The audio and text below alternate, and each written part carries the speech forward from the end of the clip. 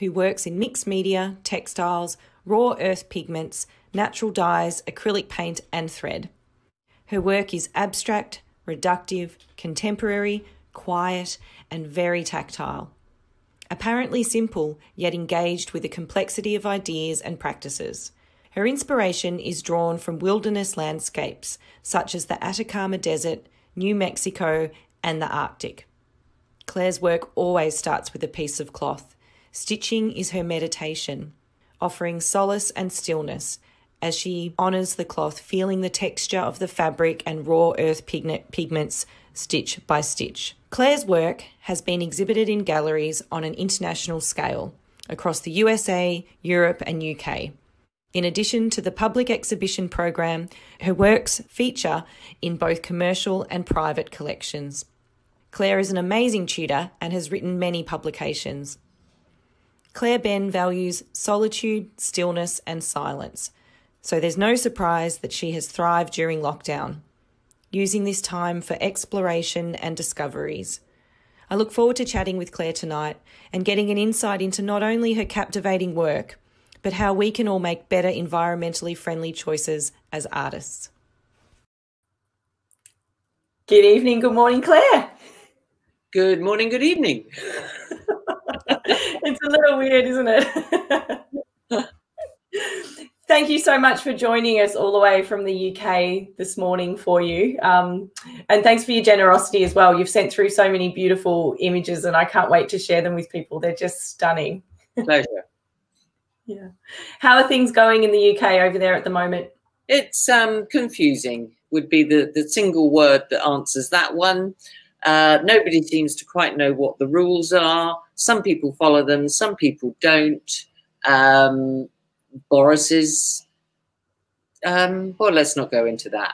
I'm very glad I don't live in America though. So there you go. It's okay. It's okay. Yeah, yeah. That's good. We're in Melbourne, which is currently in stage 4 lockdown. So we're calling ourselves the Mexico of Australia because we're south of the border and no one wants, not that no one wants to go to Mexico, but certainly they're keeping us locked in, that's for sure.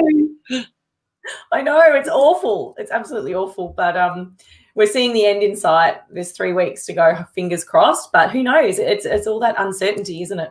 Yeah, yeah. Yeah. Certainly, we are very lucky to live on. We live in a little rural. No, it's not even rural. We're just in the suburbs, but it feels quite rural because we're on a little bit of land and we're surrounded by state forest. Yeah. And I'm similar. I'm 10 minutes in either direction to a town, but actually I could be in the middle of nowhere. Yeah. I'm sorry if there's a buzzing noise. Someone is cutting wildflowers, the wildflower meadow out the front. So not much I can do about that. No, that's fine. We were did a test call last night, and a big storm came through Melbourne during that time. So we had chainsaws going all day today, people chopping their trees that have fallen down. Wasn't very serene, that's for sure. Yeah. So on the subject of your beautiful property, you have a gorgeous home that you've built yourself with is it your husband? Yeah, we didn't really build it ourselves. We took over, well, I was actually looking to relocate all the teaching activity out of the house and the outbuildings of the house somewhere else. And we were having trouble finding that. And there'd always been this derelict barn down the end of the lane. So James and I kind of looked at it and went, well, we know we're not going to stay in this big house for the rest of our lives. We want something smaller and more eco. Wonder if we can get hold of it. So after a year of chasing the estate who owned the property, we managed to acquire it. And that, after a little bit of cleanup work, believe it or not, that picture. And then we had to restore it to an agricultural building before we could apply for planning permission because it was derelict. They'd have said, nah, just let it fall down. So we restored it to an agricultural building and then applied for planning permission to turn it into a studio, which classifies as light industrial. And it's always easier to go from agricultural to light industrial And our long-term plan was to take it up to then residential, which, as you can see behind me, we've now actually managed to do.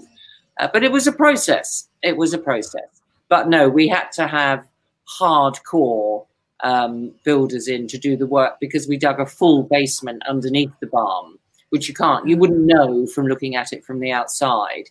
And that's given us 2 extra bedrooms, another bathroom, and what we call the attic, even though it's underground. Wow. But it's delightful. It's just delightful. Yeah. This is an image here of it as a studio, yeah? Yeah, that's of it as a studio. So Leslie and I were working in it that day. Up on the mezzanine is John Stitzline, and right down the other end in the red apron is Nancy Crowe. So the 4 of us got together and worked in the barn for a month, a good few years ago now. But it was amazing space to work in. Yeah. But it's also an amazing space to live in. So, yeah. No. Yeah, I'm slightly jealous. But thank you so much for the tip on going light industrial before you go residential, because we were talking before, and we've got a little property, and I'd love to somehow try and get some sort of accommodation, or I'd love to set it up as an artist residency, actually. That would be an ultimate goal, and have it as like an eco residency. So you'd have the main hub, and then you'd have little pockets of accommodation, like whether they're shipping containers or mud brick homes, or just single rooms where people could go and have that that isolation while they're there as well. I think, because there's nothing worse than feeling on top of each other. But you're certainly an inspiration. My husband, if they can you hear that going on in the background? Oh, he's just stopped now. Oh, okay. No, I can't hear it. Oh, well, yeah. No, all good. And this is a photo of the barn as it is from the outside. As it is now. And interestingly, the sculpture you can see on the side of the barn, they're actually garden tools, which have the shape is out of lead, but they've been molded. Garden tools have been used to create the shapes. That's done by an artist called Charlie Paulson, who is Pauline Burbage's husband. And they run normally they run the most amazing studio up in their property, which is on the border of Scotland and England. And he's a very gifted artist. Well, they both are. Yeah. Do you collaborate a lot with other artists in your area? No, not really. I mean, I used to be part of a group called View 7, and I did 3 or 4 joint exhibitions with them, and that's fine. But I don't know. I find collaboration hard, because I know what I want to make, and I think I would get really fed up if someone, wanted to do something different to my vision. So no, I don't collaborate much. I do open studios occasionally. I'm in contact with other artists, but no, don't do any collaboration. Oh, that's good. Lorna Crane says she's got barn envy. Yeah, me too, Lorna. Yeah. Carrie as well. Hi, Carrie. Morning. Yeah. Oh, no, evening. Evening. Yeah. And Patricia, it's good to hear and see from you again. Absolutely. Yeah, vivid memories. Yeah. Everyone, not that I ever get bad feedback about anybody, but everybody raves about you as a tutor. They really do. What do you think it is about the way you teach that resonates with people so much? I think that because, generally speaking, technique is important, of course it is. Process is important. Learning how to use different tools, mastering your media is really important, because without understanding the media and the tools, it's very difficult to achieve what you want. But I think one of the reasons it works is my background is as a trainer and a one-to-one coach. And I strongly believe that everybody has the ability inside of themselves to get where they want to be.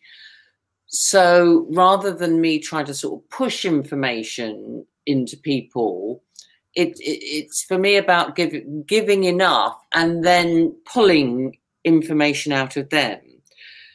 because all of us actually have the answers inside us, but a lot of the time we don't take enough time to do the problem solving that might be necessary, to do the sitting and staring at the work to figure out where to take it next.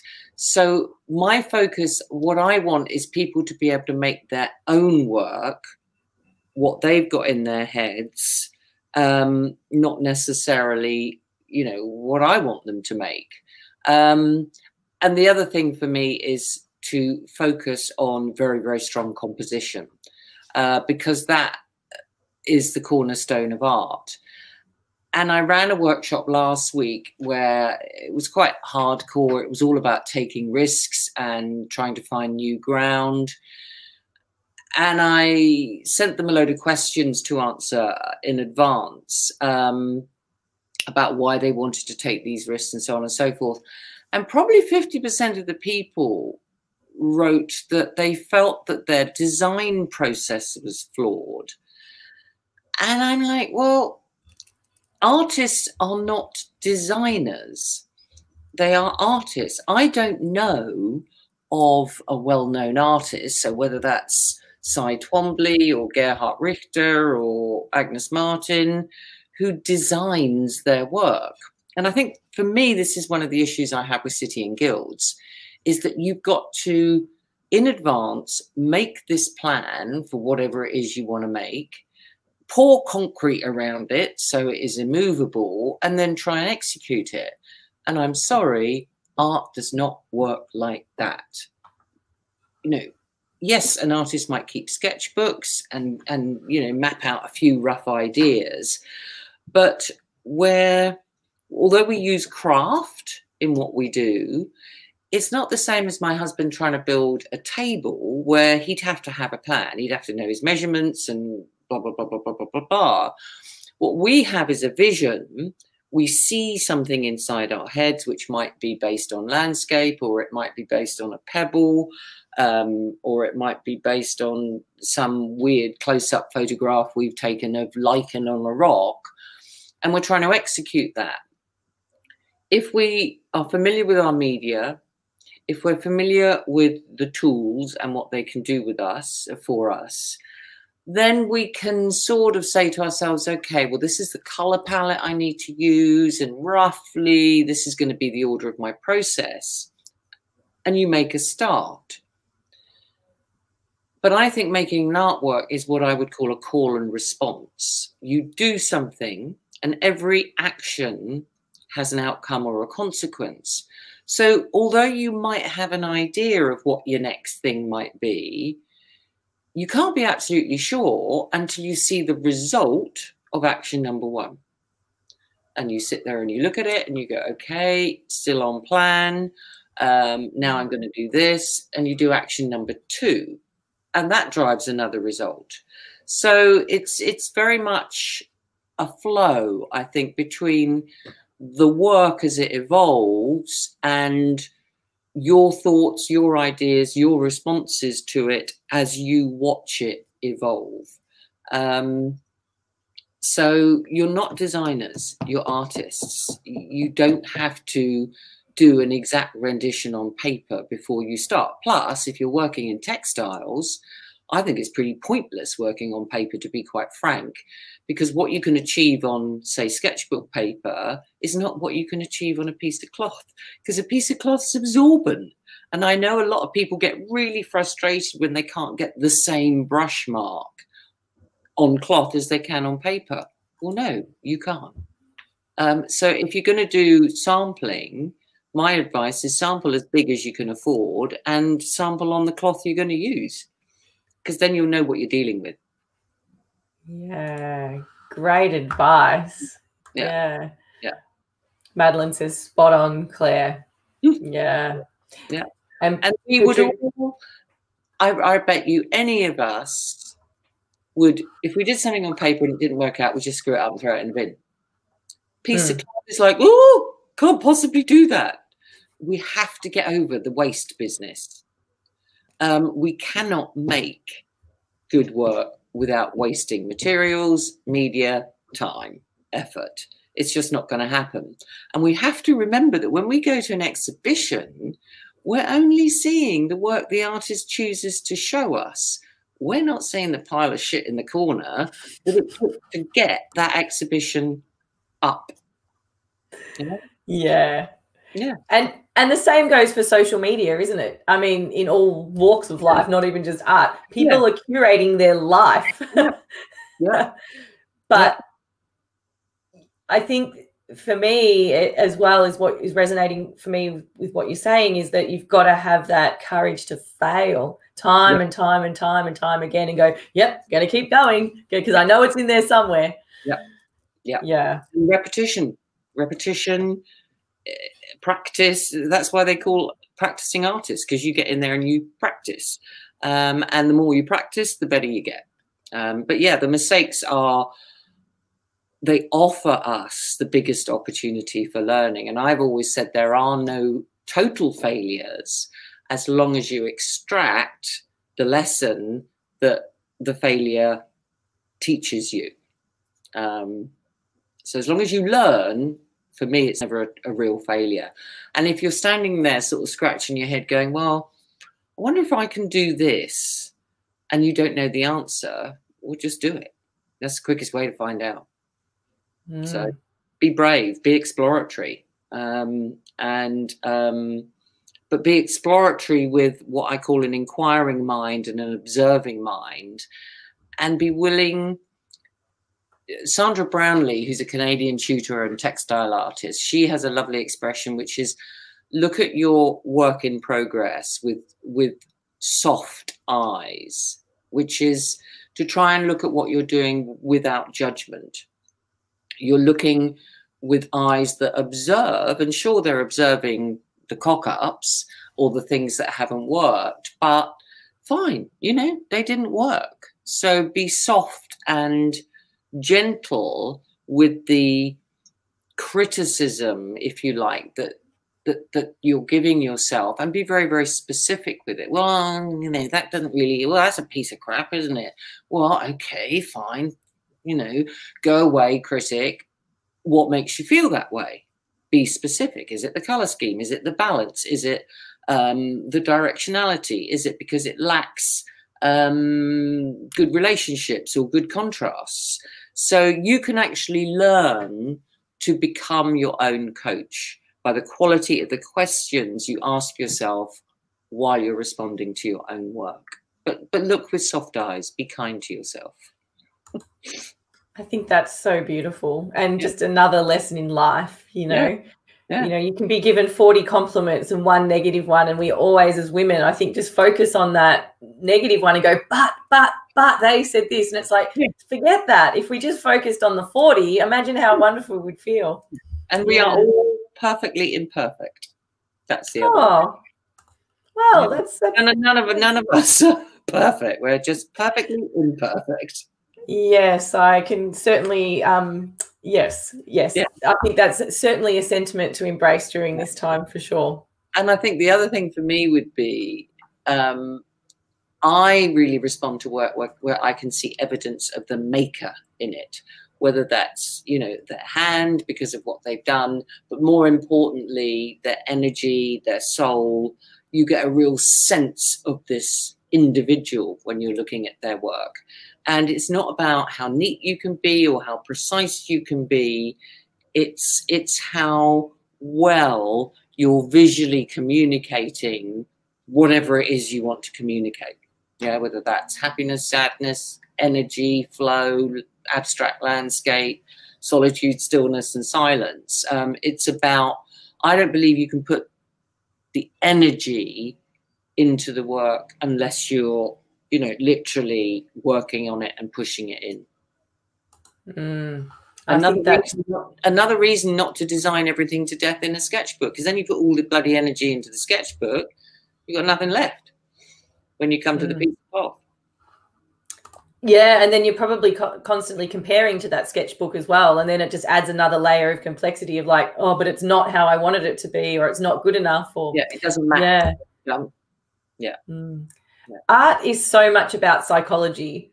I mean, it's incredible, isn't it? And yeah, just that. And emotion, I think. And because, you know, and that's the great thing about it. You know, 10 different people can look at the same artwork and each person have a completely different response to it. And that's the joy of it. Some people will hate it and say, you know, well, my 3-year-old could do that. Well, fine. And some people will just stand there for 17 hours and be lost in it. And there's no right or no wrong. There's just different. And there's just learning what you're responding to. Yeah, Agnes Martin says we must learn to know what we love about the art we look at. And I mean, I'm not getting this absolutely right as a quote. I can't remember it perfectly. And we have to learn to understand what it is we love about our own work, because that takes us one step closer to understanding who we are as human beings. And ultimately, I think that's why we're doing it. It's self-expression. It's gorgeous. I think everybody should find more joy in their life and follow that more. Yeah. Totally. Yeah. Glenys has asked a question. She said, first of all, hello, Glenys. Thanks for joining us. Is the size of the piece important? So maybe there's 2 questions there, like the size of the piece, like when you're exploring, or maybe what the size of the finished piece, maybe, if that's what Glenys is referring to there. Thanks for that, Glenys. If I'm entering new media that's unfamiliar to me, or new techniques or processes, I will go smaller. But if I know that ultimately, let's say I want to work a wide landscape format, so a rectangular in landscape, I will make sure that my exploratory work is done in the same format, and maybe a quarter of the size. So, but I would rarely do exploratory work on less than anything, I don't know, 50 centimeters square or 75 centimeters square, partly because if the exploratory work goes well, you might have a little piece of work that you can frame or mount in some way, and those are the faster sellers, let's face it, in an exhibition. So that's the first reason. But the second reason is, well, actually there are loads of reasons. Second reason would be, with certain techniques, your gestures might be important. You know, you're doing a sweep of a paintbrush or a whatever, and you can't be as gestural on a little tiny thing as you can be even on something 50 centimeters square, let alone 2 meters by 1. Thirdly, I think something that looks good small doesn't necessarily scale up, and vice versa. And I think one thing that people forget when they scale up work is, when the whole piece of work gets bigger, everything in it has to get bigger. So you would, if you were using a brush, let's say, that was 1 inch wide on the small piece, you might have to go to a brush that's 4 inches wide on the large piece. So everything must scale up. When it comes to size of artwork generally, I think there's no question that larger works do offer impact. You know, let's face it, you go into a gallery and you're confronted by something 2 meters square or bigger, you know, 8 by 4 or something. Sorry, I keep switching from metric to imperial. You know, you're gonna be arrested by it just because of its sheer size. But I don't necessarily think that big is better. I think big is different. I also think it's about your subject matter. So my subject matter is landscape, abstract landscape. So if I'm trying to get a sense of the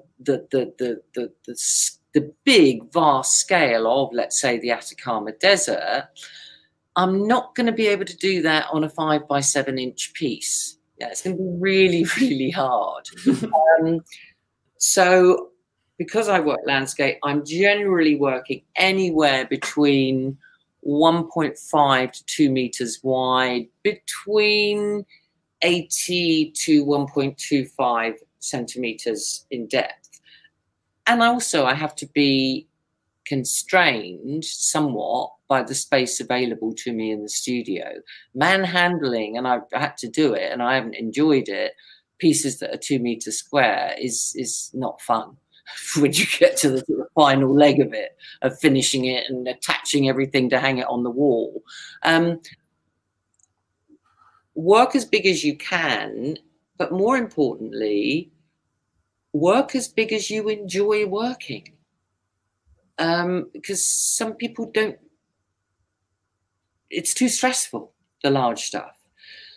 Also we could think about breaking landscape down into several, you know, more slender pieces that hung side by side.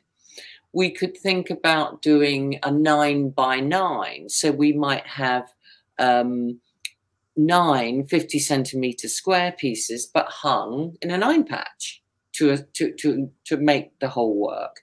We might think about doing something that's 8 meters long, but only 40 centimeters wide, and it goes round the gallery wall, round the corner and into the next room, or it travels across the floor, or it gets manipulated into some sort of sculptural form almost.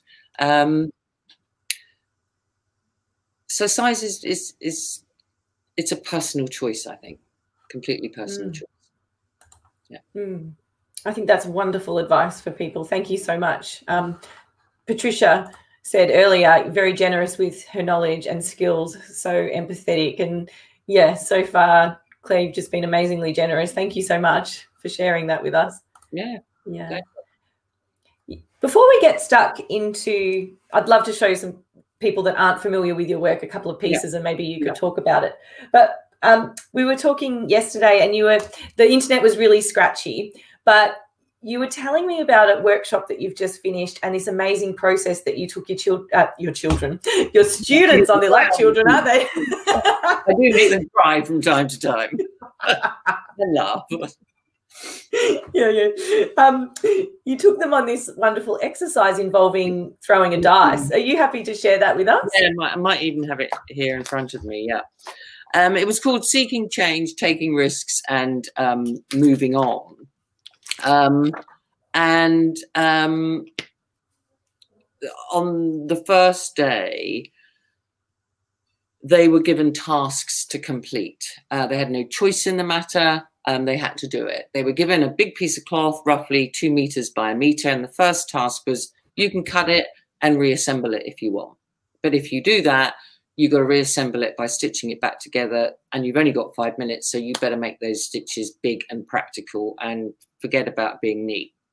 Second task would say they were given a big chunky graphite stick and they had to just scribble anything that came into their heads over it. They were given 2 minutes for that. Third task, they were given a knife or scissors and told to cut a hole in it. Well, that caused a bit of that was fine. Then we got to the diced activity. Fourth task is I had a lot of I had 6 options written up, and I've actually got them here. So the first one was collage. You can use the cutout that I made you do and cut that up and sew it back on as collage, or you can save that for something else, use other pieces of cloth and just collage, do some collage on your cloth. The second thing, actually, no, before we got to dice rolling, I got them to work with some completely mad tools, only in black. So they were given chains to dip in quite runny. I used acrylic that day because the weather was really bad and we'd never have got dye dry. They were given chains to dip and roll or drop onto their cloth, witches' broomsticks, mops, scraps of t-shirt fabric attached to sticks, feathers, scrim, all sorts of stuff. And they had to use pretty much everything and just make marks. Then we got to the dice. Collage was one option, increased scale. So that was to look at a mark you'd already made, choose a similar but bigger tool and try and now make that mark in a much bigger scale. They had to work with negatives. So instead of working with black paint, they were working with white or off-white paint to introduce light back into the piece. They had to manipulate the cloth in some way, which might involve tearing or gathering, roughing up the edge, or just kind of trying to turn it into a sculptural form temporarily. They had to monoprint on it. They had to write or scribble on it using sticks or cola pens or stuff like that. So there were 6 things, and the order in which they did them in was determined by, if they rolled a 4, they started with manipulation. If they rolled a 3, they started by using white paint, and they all got busy with this. And at the end, we went round and compared the results, because the results they got obviously were very different, because we're dealing with different people and different ways of using tools. But also it very much depended on the order they rolled the dice. So somebody who rolled monoprinting, let's say, that was the 4th thing they did, and they'd done 3 other things before that, got a very different result to the person who'd rolled the monoprint option as number 1 and then followed it up with that. And that's quite educational, because they were able to see, oh, well, that in this case, you know, that activity happened first, and over here it happened 3rd, and over there it happened 6th, and the results were incredibly different. And we then spent quite a lot of time looking for those amazing, delicious areas and saying, well, okay, so if we wanted to just take that, I don't know, 40 centimetre area and now increase it in scale, we've actually got some clues here as to the order in which we need to do things in.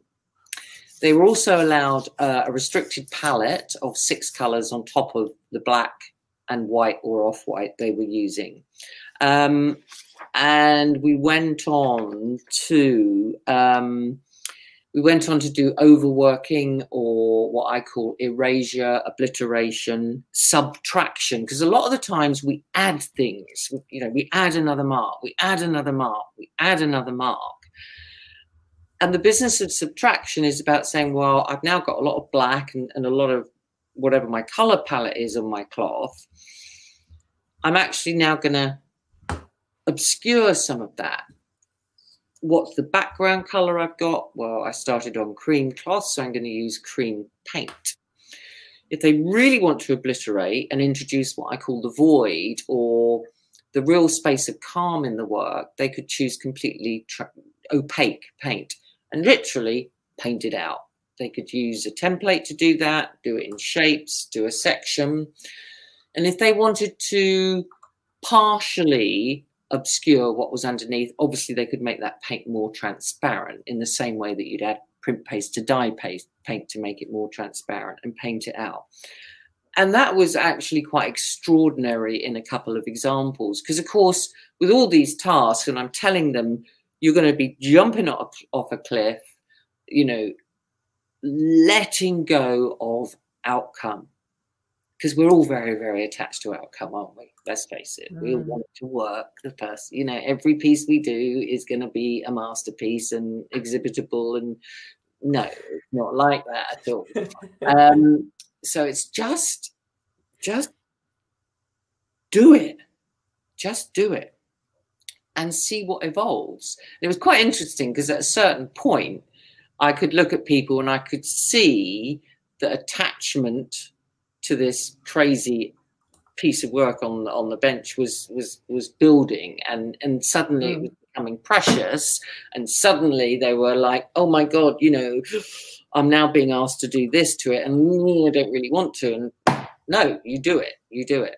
And I had 8 people, 7 of the 8 people got that piece to a finished result. It was quite extraordinary. And the person who didn't didn't, only because she took extreme risks with it, and actually ended the bits of the piece of cloth she started with ended up being tools to make marks on the, another piece of work she started. So it was fun. It was a lot of fun. That sounds fantastic. A lot of people are saying, yeah, exactly the same thing. Well, yeah, like from there we went to explore lots and lots as the week progressed. So that kind of took us a day and a half. But as the week went on, I began to introduce, well, you could do this, and you can consider that, and you can consider the other.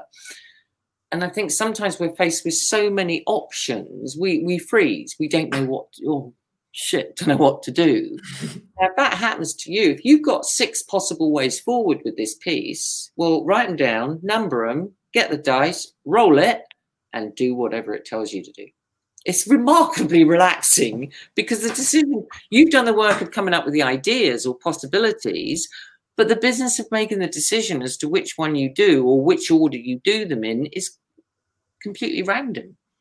But I will email you. I've got it all here. I'll email you, if you like, the tasks and the instructions. Oh, really? People can give it a go at, at home. Oh, that's so generous. Yeah. They were all working much more gesturally. When the weather cleared, Janet took a piece of work outside that she, applied paint to by slapping it with t-shirt fabric attached to a stick in 3 different colors. And before it was dry, we then got a bucket of water and threw it over it, which is what an artist called somebody Ray, R-A-E, does. And it was great. We rolled it up, stamped on it, unrolled it, let it dry. Crazy. Yeah, love it. We all got to let go a little bit, don't we? And just hang loose, and don't be afraid to look a bit silly. Create something silly. It's just one day, 1 week, a year, just go nuts. Just go absolutely nuts. And you've got space over there. Yeah, we do. There is no excuse. Yeah. There's really no excuse. We could. I've really wanted to get outside and do some crazy stuff outside. Maybe get a big piece of cloth. And I've been inspired a lot by Lorna Crane's work. And she takes some big cloth outside and just lets loose with her natural brushes. And she's very instinctual. And I was lucky enough to spend some time with her. And it's just that passion and that instinct to be around people that have that is very freeing. It's almost contagious. Yeah. It's a beautiful experience. Work of Simon Callery, Callery. He's a fine artist with a textile sensibility. He uses a sewing machine. How exciting is that? he seeks his marks by laying the cloth down on the ground and feeling it and drawing it, and then he does all sorts of other stuff. Simon Callery, really good. Okay, well, look him up. I haven't heard, so thank you so much. Yeah. Now, I think I know the answer to this question, but I'll ask it anyway on Jo's behalf. But she said she was very lucky to complete a workshop with you in Ballarat based on text and breakdown printing, and she loves your style of workshop. Got that. You're an absolute. I have given up international teaching. Because my carbon well, when my husband and I calculated our joint carbon footprint, half of that joint carbon footprint was my flights to teach. And I am a member of Extinction Rebellion. I feel quite passionately that unless we do something to slow down or ideally halt the climate crisis, my grandchildren are literally going to be fighting for their lives. I believe that. So the easiest way for us to immediately reduce our carbon footprint was to give up long-haul flights. So yeah, I'm lucky. I've been to the Atacama Desert in Chile. I've been to New Mexico. I've been to Australia. I've been to other far-flung places, Sri Lanka. but I'm not going to do that anymore. I'm just not going to do that anymore. I'll have to look for the remote places in England, and there are plenty of them. So I was committed to teach at Nancy Crow's until I said I would carry on teaching with her until the end of 2021. I've rolled that out until 2022 because I couldn't go this year. But after that, no, I'll teach in England, and that's it. So sorry, but no. My carbon footprint on my flights was just like horrible. Yeah. And I know it's different for you guys in a place like Australia because you're, 150,000 bigger than us. So sometimes, a long haul is inevitable just to get from one side of the country to the other. But I don't have to do it. So I choose not to do it. Yeah. Yeah. And that's fantastic. And you've got support, thank you for your commitment for the future of our children and grandchildren in the world. Yeah. They will inherit. And of course, Madeline, it is sad for us. But the world's getting smaller now with the internet and online learning. And so there'll be opportunities to learn from you, I'm sure. Yeah. Yeah. I did a live Zoom demonstration through the Festival of Quilts. When was that? End of July, something like that. And I had 448 people watching the dem and doing it at the same time. So it is all possible. Yeah. It is possible. Yeah. One thing when I heard about you not flying to teach anymore, and I don't mean to be controversial when I ask this, but I'm just interested in your thought process about it, is how do you feel about people flying to you now to get to you as students? When I wrote to my American students, many of whom have been with me for years, I had several requests to make of them. And the first was, you do not fly to me, particularly en masse, because that would be worse than me flying to you. Yeah. The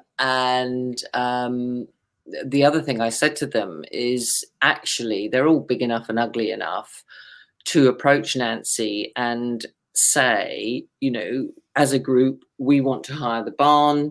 We want to do independent study. You know us, you trust us to leave the place in good nick. That they can do that. They're all perfectly capable of helping each other out with technique and process. They're all perfectly capable of, as a group, doing reviews of work in progress and critiques and, constructive criticism and ideas for way. They're all perfectly capable of it. And sometimes I do think that when you've got the tutor there, your own brain kind of goes, oh, well, don't have to think anymore. Yeah. And I don't mean that to sound harsh, and I don't really sort of mean it as a criticism, but we can get overly dependent on students, on tutors, to the point where we've got to educate, we've got to keep our own brains working, we've got to keep those synaptic responses firing up. You use it or you lose it. So I think there's a lot that people can do in small groups. The key thing is to establish what I call a safe space, a place where people trust each other, can be honest with each other, and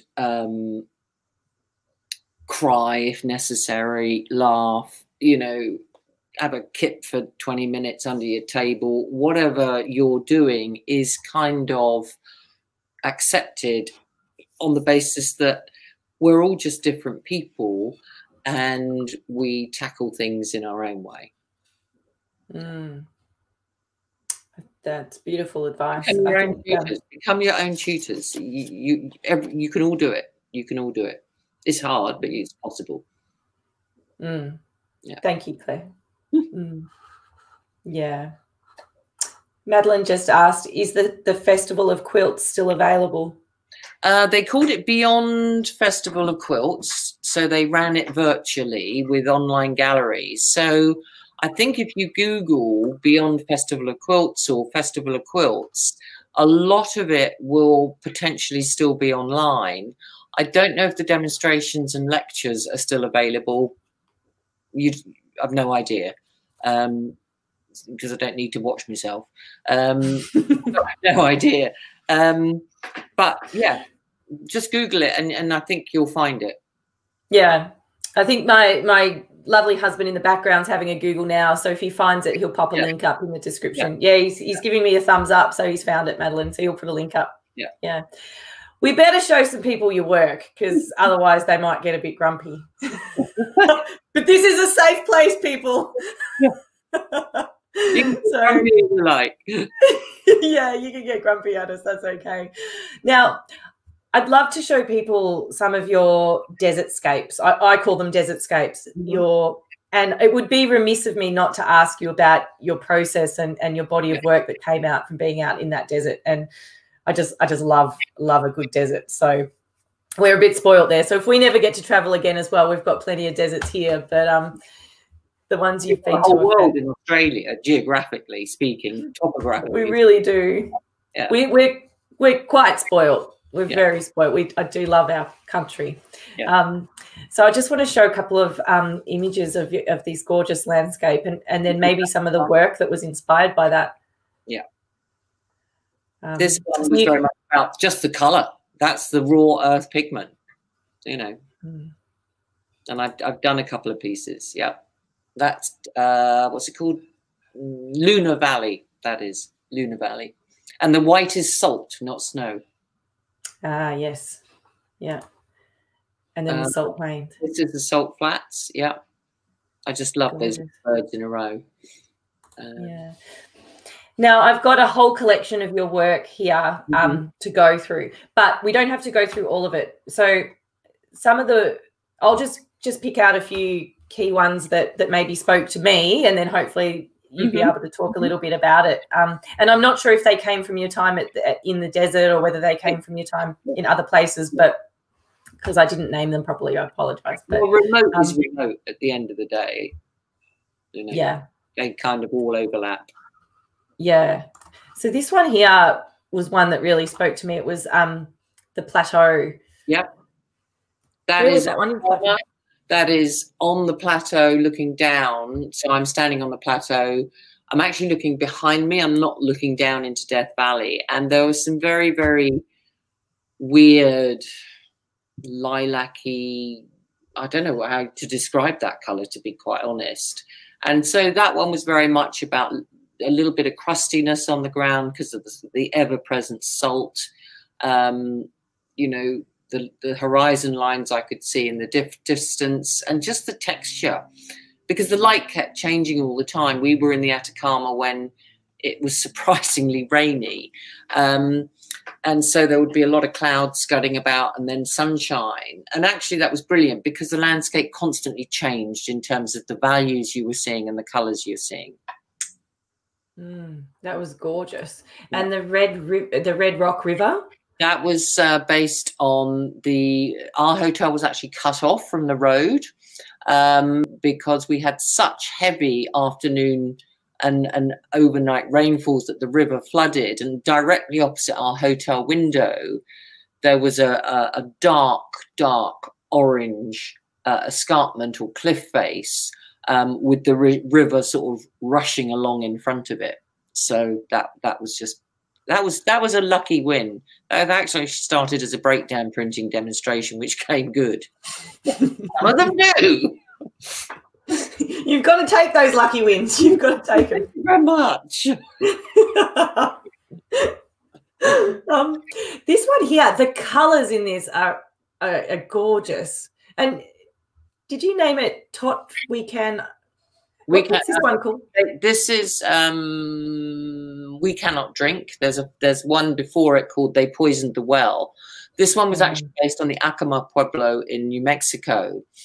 And the pueblo sits very high on a mesa, and when the Spanish came in to conquer, the First Nations retreated to their high ground, and the way the Spanish got them was ultimately they poisoned the well.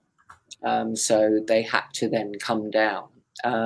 So the colours in that are a rather disgustingly expensive natural blue, cobalt, mixed with a bit of natural black to get the colour I wanted. So the idea with the red line is that this poison is sort of stopping them from drinking. It's a bit, I was telling you today about Melbourne, and we're having our water cut off because of the storms last night. We're not allowed to drink the water either. Oh. Maybe that's why I like that one so much today. Yeah. But this watering hole one, which is full, is just speaks to me as well. This I could look at this one forever. Yeah, that's on tour in the States at the moment. That was my first view of the valley that the flat top mountain or mesa that the Acoma Pueblo is on top of. You know, it sits within this valley, and I was quite astonished to see a watering hole. It didn't have much water in it, but nonetheless, it was a watering hole. It's in beautiful, beautiful colours. Yeah, the colours are very much based on the colour of the desert there. Not quite. And 170 degrees. This looks like a three-dimensional piece. No, it's not. 170 degrees refers to its longitudinal, I think, geographical location. And it's very difficult to see on this. It was a sod to photograph. A lot of my work is, but there are a lot of blue threads, couch threads leading in from the top of the piece and the right and the bottom. There you go. And this little stitched area here is my representation of the Pueblo. It was pretty much that shape. I based the shape on an aerial Google shot of the Pueblo, and the little stitch marks are sort of denoting all the mud huts, the wattle and daub adobe buildings. Yeah, I wasn't expected. That was supposed to go on tour in America, and I showed it in Germany and sold it. It's like, oh shit! So, well, that's great. Great for the person that owns it. I think they look 3D because the way I attach is Velcro stitched onto tape, which is then stitched onto the back of the piece. So the piece hangs off a wooden stick, and I can actually make that a little bit thicker, so it hangs off the wall a bit, and then you get that shadow. Ah, okay, that makes sense. Yeah, yeah, and I felt like in that one as well, there was like a line in the middle that almost looked like it was. There were two pieces. It's two pieces. Two pieces. Yeah. That's gorgeous. I'm just having a look at. In your work, do you start by painting the cloth first, or stitch then paint? Generally, I paint then stitch, but often I'll then paint over that stitch. There is something rather delicious about paint on top of stitch. It can be a bit scary. I did do one, which I might have sent you a photograph of it, where I did about a month's worth of hand stitching all over it, and then I scraped heavy body pigment over the top of it, and when that was dry, I took an electric sander to it. Nice. I did one small sample first and then went for it. The paint on top of stitch is fantastic, and somehow embeds it into the work rather than it being a sort of surface, thing. An afterthought. It was like it was always there. Yeah. And I think that's pretty key, because I think we all fall into the trap of saying, well, I'm going to stitch it now. Well, are you? Does it need it? Will it move it forward? If you're desperate to hand stitch, but the piece you're working on does not need it, well, go and hand stitch something else. Don't stitch for the sake of it. Only stitch that stitch is truly going to be part of the piece, and move it forward and do whatever it needs to do. Yeah. Oh, incredible advice. Incredible advice. The stitching through the stiffened work is a bit of a penance, but So it tends to be more accent rather than the main course, so to speak. Yeah. Glennis reminded me to say that you've actually got a book about your work that's available through your website. Yeah. And that goes into more detail about each piece and the origins of it. Yeah. Beautiful. Yeah. And the hand stitch, exclusively hand stitch stuff I do, which is kind of, that's the meditation. And that's the reward of stitching soft fabrics rather than stiff fabrics. Yeah. Yeah. Great. A couple more questions. I know we've been going almost an hour, so I appreciate your time and thank you everyone for tuning in as well. I wanted to ask you about what you've been doing during lockdown, because you were talking. Thank you. Lockdown has been a blessing for you, Claire. I had 8 weeks, 12 weeks uninterrupted time in my studio in my life. I was due to go to southern Spain for a residency, 2-week residency in a totally eco site. So reed bed systems and solar this and wind that. So I thought, right, well, I can't use acrylics. And I'd already begun to question, and in fact, I wrote a blog about this. I think it's my last one, I can't remember. I began to question the plastic content in the acrylics. And I don't want to get too eco-warrior, but I also want to try and be a bit more conscious. So I thought, right, well, I know that I've done it. I can bind the earth pigments to the cloth using homemade soya milk. So that's what I'll do. And I'll do lots of experiments and do stuff directly on the land. It was high desert, so perfect place for me. Then, oh, lockdown, can't go.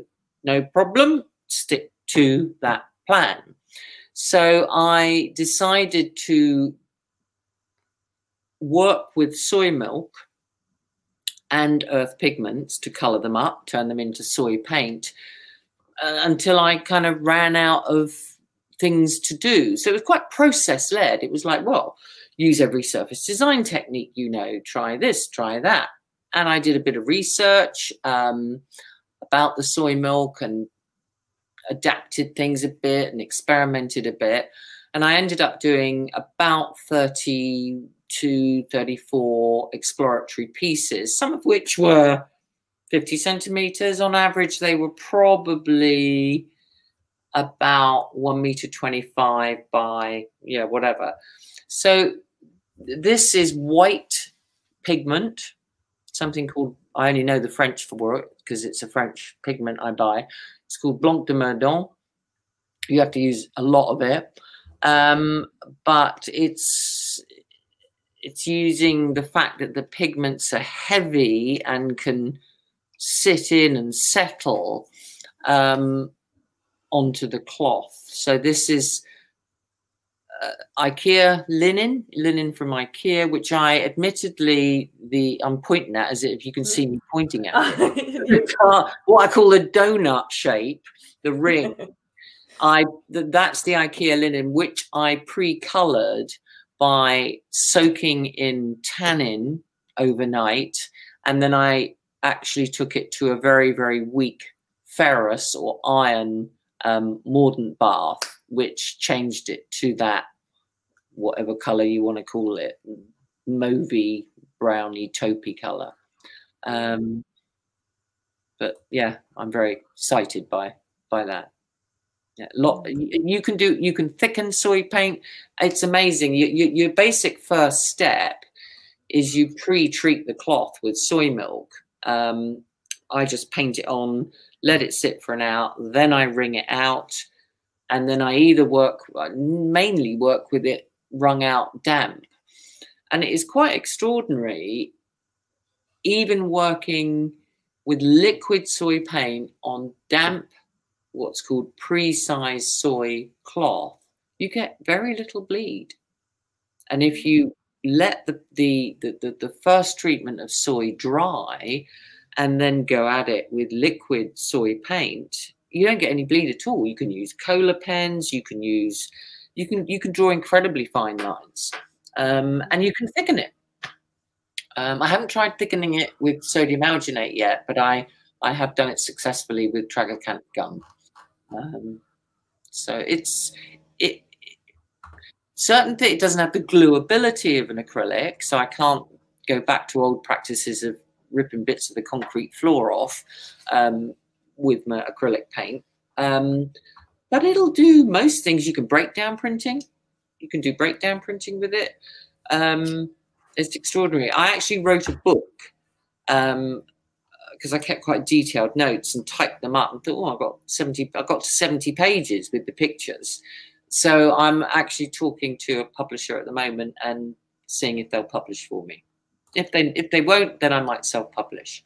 But the soy is great. It's beans. You soak them the night before. You mush them up with water. Everything. The soy milk, the soy pulp, I can throw it in the field. I can throw it in the compost heap. The soy paint, it's just got soy milk and dirt in it. I can throw that in the field if I want to. It's all completely biodegradable. It's extraordinary. Really extraordinary. That's exciting. I can't wait to read that book when it comes out. Yeah. Yeah, absolutely. Susan's asked, I'm curious about the name of Claire's blog, Her Quiet Materials, and the implicit reference of his dark materials. Yeah. That series. It's not an inspiration. I really admire his writing. Yeah,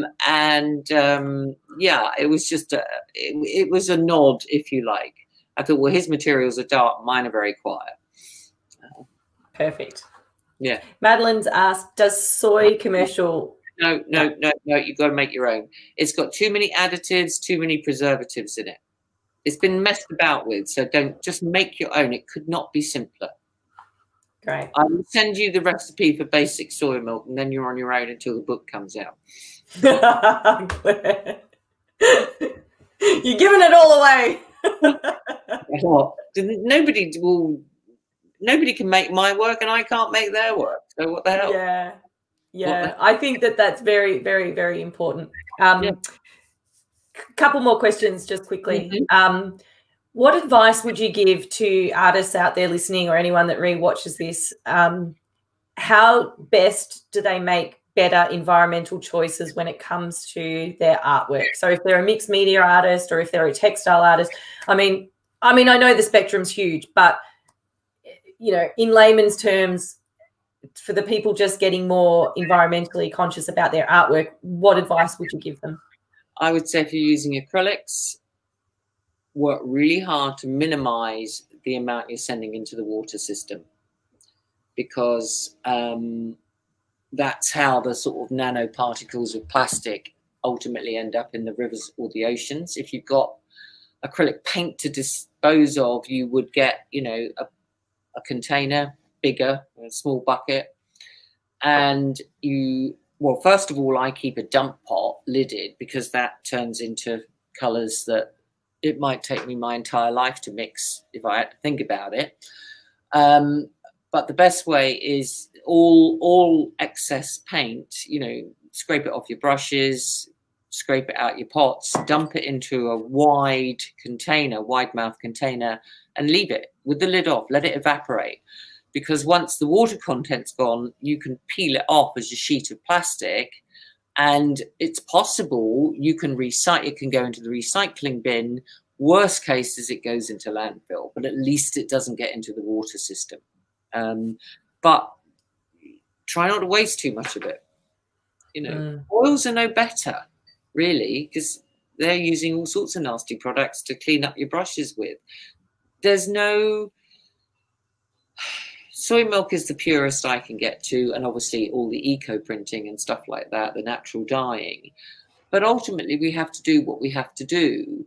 And I asked in my XR group, there's a guy who's, you know, scientists and petrochemicals and blah, blah. And he said, actually, when we look at the fossil fuel extraction that happens on the planet, the percentage of fossil fuels that are actually used in plastics is incredibly small, incredibly small.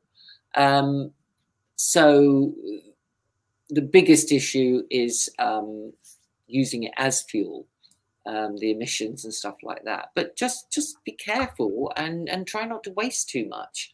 You know, hopefully my work, as and when it gets bought, will enjoy a good period of time up on the wall, but I accept that whatever I make it out of, whether it's soy milk or acrylic or dye, sooner or later, somebody might end up in a landfill site. There's not bugger all I can do about that. I'll be dead. But it's not going to be making my art. Yeah. Yeah, good advice. Good advice. Yeah. Now, we always ask at the end of our interviews if there's something that you would like to say, or a quote, or something that you would like to be remembered for as an artist. What would that be? Ooh. I think they're different things. You know, what I want to be remembered for as an artist is to create work that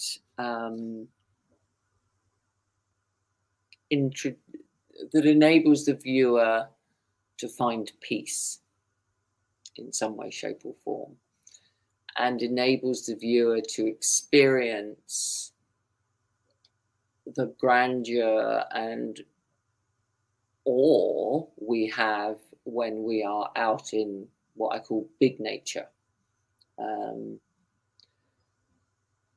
In terms of advice, it would be to plant your bulb deep. And by that, I mean dig deep. You know, you're not going to get an attractive looking flower by just chucking the bulb on the ground. You have to dig the hole. You have to do the work.